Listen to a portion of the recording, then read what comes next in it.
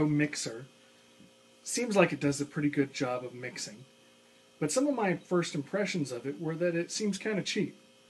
The plastic lid doesn't exactly instill confidence. The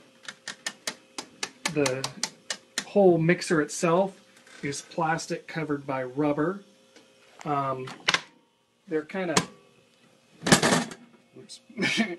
of cheap looking suction cups on the bottom, and the bottom's also plastic. Even though they may have only cut corners on the outside and not the inside, it doesn't do a lot to instill confidence for your first impressions. In fact, the suction cups are there because the motor and gears and everything are in the top half, and there's no weight in the bottom because it's plastic, so you have to have suction cups to make sure it doesn't tilt over as it's vibrating.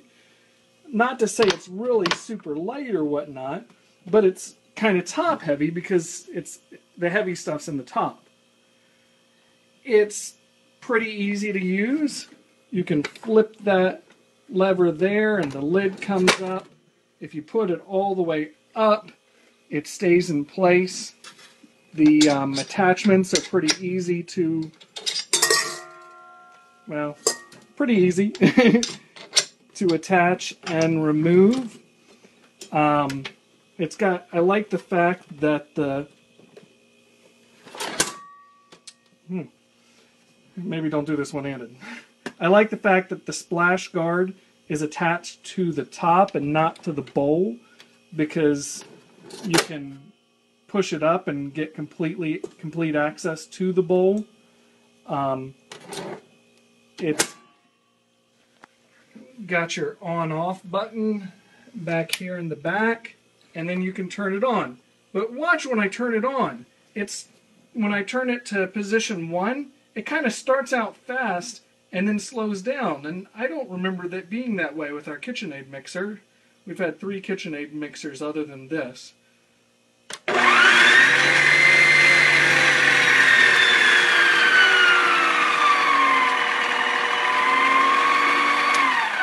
So as you see, it finally got to the 1 speed. And I'm not sure if it starts out fast in case there's something thick in there that would keep it from spinning or something, but it just seems weird. And it feels like it's going to splash stuff out if the splash guard isn't in place. But other than that, I mean, it does seem to do a pretty good job of mixing. And I guess if a mixer cut corners, I'd rather them cut corners with the plastic outside if they were putting quality inside. And it sounds like it is. I mean, it's a 700-watt motor. Supposedly the gears are all metal, from my understanding. It does have a 2-year warranty. But first impressions are hard to get by. I'll be sure to update this if I have any problems with it. But I'm just not completely sold on the appearances being cheap compared to a KitchenAid. Currently, it is less than a KitchenAid on Amazon, but I've seen lots of sales on the KitchenAid where it's a lot less, and the supposed retail price of this being $500 is kind of insane. A few other little knickknacks. It's got this bumpiness here, which is kind of a rubberized stuff. All of the black is rubberized, and if you get a bunch of flour in between the bumps or something, it seems like it's a little bit of a pain to clean up. It does have 7 speed settings.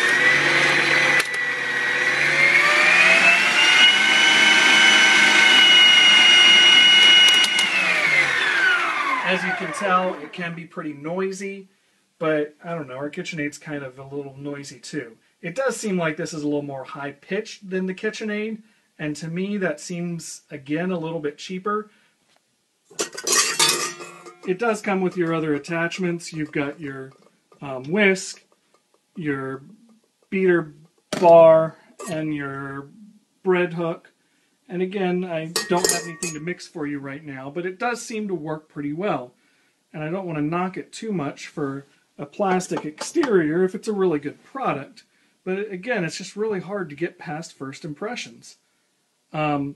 So I'm kind of rating it about 3.5 out of 5 right now, and most of the KitchenAids I'd rate 4 or 4.5, going ahead and rounding it up to 4 and see how it goes over the next few months. If it continues to work well, maybe I'll up that, but we'll see. Thanks.